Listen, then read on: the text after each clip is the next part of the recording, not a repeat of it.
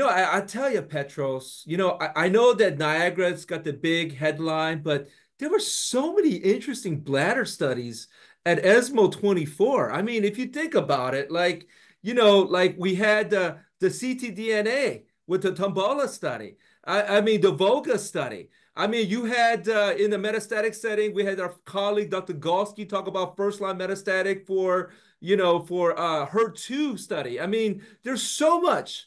But like we want to kind of focus on the Niagara study. And I tell you, all the friends and colleagues that we talked to, superb, outstanding job at the discussion, very well balanced. I felt like you put in a lot of information about not just the point that we got to the Niagara study, but also future studies, things that we can kind of look forward to because it answered questions. Yes, we have that DFS and overall survival, but it also raises more questions. So, what are your thoughts about the Niagara study, Petros? Thank you so much, Chandler, for the kind words. I always want to receive feedback and always looking forward to do things better in the future. So thank you for the kind words. I think Niagara trial was one of the biggest highlights at the ESMO 2024 Congress. What a great effort, right? More than 1,000 patients accrued in a localized muscle-invasive bladder cancer study. Kudos to Professor Powles and all the study team, and of course to the patients and families, right, and caregivers who contributed to that study. We traditionally had challenge, right, accruing in these bladder cancer trials. We know back in the day, challenges in accruing in adjuvant trials, despite all the best efforts. So definitely an important milestone showing the feasibility of accruing in a more than 1,000 patient trial when we work together in the multi-center, global international manner. And I want to underline this global international approach. That's very important. I think everything we do, in different organizations, societies, it's great to see this global perspective and global collaboration. But going back to the study, I think this is a very, very interesting approach with a perioperative strategy. You have a neoadjuvant component. You have durvalumab added to the standard of care gemcitabine and cisplatin. So gemcis plus durvalumab, there were 4 doses of durva preoperative neoadjuvantly, and then up to 8 monthly doses adjuvantly. So it was kind of a sandwich approach, let's say. And the control arm was GEM-CIS 4 cycles neoadjuvant only with no adjuvant component. So that trial accrued, as I mentioned, for over many years. It finished accrual in July 2021. That was very, I would say, close, but before the adjuvant nivolumab got approval by FDA in August 2021 and by EMA in April 2022. And I make this point because of the timing, patients who are in the control arm, like the neoadjuvant GEM-CIS, many of them, probably most of them, did not have access to adjuvant nivolumab. And of course, that may impact the performance of the control group. And I made this point to the discussion. And of course, the other point is that, subsequent therapies, right, what people have access to in metastatic disease may also impact overall survival. So we have to keep that in mind as we interpret and dissect the data. Having said that, this study was well balanced in terms of the characteristics in the two groups. I want to give congratulations to the investigators for including divergent histologies. About 15% of patients had histology subtype. Of course, the primary histology had to be urothelial. And about 5%, small proportion, had clinically N1 stage. And the interesting thing was that there was about 20% of patients or so that had creatinine clearance below 60. They went down to 40 ml per minute as a cutoff, and they used split dose cisplatin for those patients who had GFR below 60 ml per minute. So we saw some patients who traditionally were deemed ineligible for cisplatin that were included. The pathological complete response rate, 37% with GEM-CIS Durva, 27% with GEM-CIS alone, a little bit lower than expected. And we can have some hypothesis why this happened. It's hand waving a little bit, but one potential approach is that in the denominator of that proportion, there were patients included who did not undergo radical cystectomy because they chose to. About 6%, single digit, 6% of patients in both arms or so did not undergo cystectomy because of their choice. And these were included in the denominator, but not in the denominator. So this can lower a little bit the proportion. The other unanswered question is split dose cisplatin. Does it perform the same with the classical dosing scheme intensity? We have some retrospective data about that, but we don't have, level one prospective evidence. I think it's a reasonable approach. We do it in the clinic with borderline GFR. I have done it. We have retrospective data published with Dr. Koskin and others, but that's another question there that may or not have impacted pathologic CR rate. And of course, pathology review, plays role. They had central pathology review there.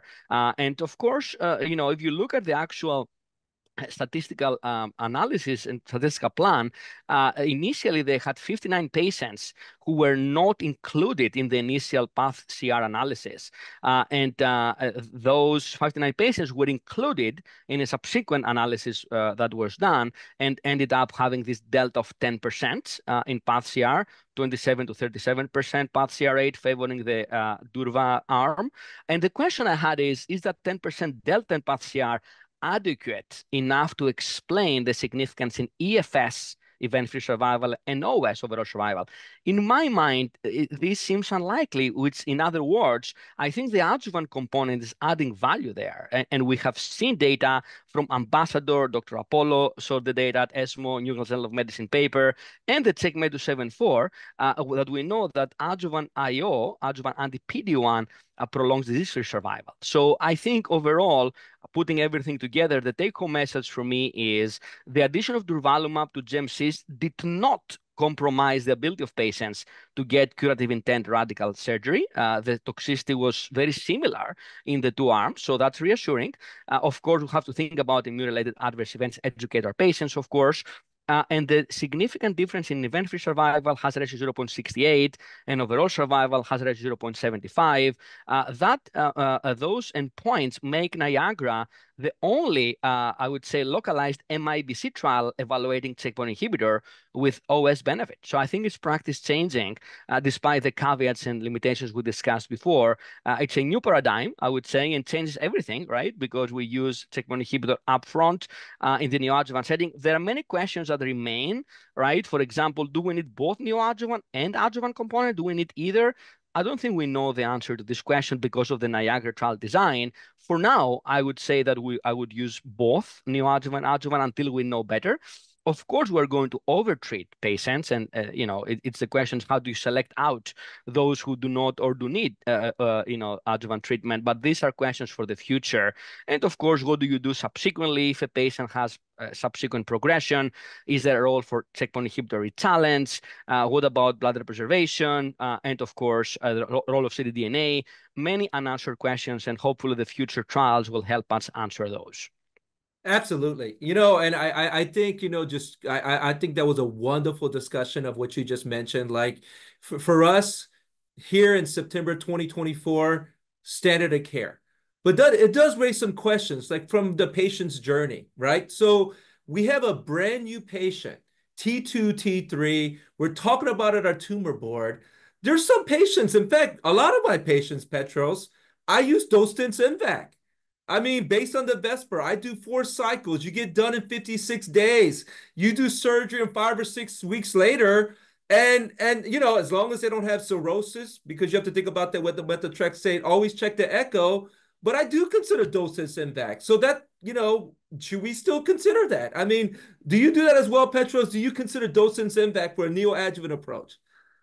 Great point, Chandler. I agree with you. And I actually mentioned in my discussion to your point that personally, myself in clinic, I use dose dense MVAC with growth factor support as primary prophylaxis for 4 cycles for node negative patients. And the big question to me is how the data from NIAGARA impact that practical pattern. Of course, you can argue that GemCis is a very acceptable, reasonable, and the most control arm in the NIAGARA study, and is the most commonly used regimen in the neoadjuvant setting, across the board. So I think it was okay that they used that. It was very acceptable and reasonable. Having said that, people like you and me who use those enzyme vac in clinical practice, what do we do? I think there are interesting data we saw from the AURA trial, AURA, that was presented at ASCO 2024. And that trial was a phase 2 study looking at dose dense MVAC plus avelumab and also gemcitabine plus avelumab in the neoadjuvant setting. The trial, of course, was not powered to compare those two combinations, but numerically showed higher path CR rates with Dostensenvac plus avelumab. And of course, the safety data, overall toxicity data, were reassuring that, you can combine Dostensenvac plus checkpoint inhibition. The other interesting point is that there's some preclinical data that people talk about. We have, of course, to see more data on that, but adriamycin may be more immunogenic. And so Oh. is that potentially having some impact there? Is that Dostensenvac potentially? We don't know, but is it the better partner with checkpoint inhibition? I can share with you, stay tuned, because we just completed the phase 2 trial here at the University of Washington Fred Cancer Center, looking at Dostensenvac plus checkpoint inhibitor in patients with histology subtypes. And we're hoping to present the data very soon. I think this data will generate some good discussions and complement the discussion we have today. And of course, we have the in the upper tract disease, which is a separate question, and I think merits its own trial. I'm going to give a shout out to the minus Durvalumab. Exactly that question. That trial has also a cisplatin ineligible cohort with gemcitabine Durvalumab. And Ginny Hoffman Senchitz, Dr. Hoffman Senchitz from Johns Hopkins is the chair, and I'm honored to be the co-chair in that study. So hopefully we'll answer the question in upper tract disease in the next few years.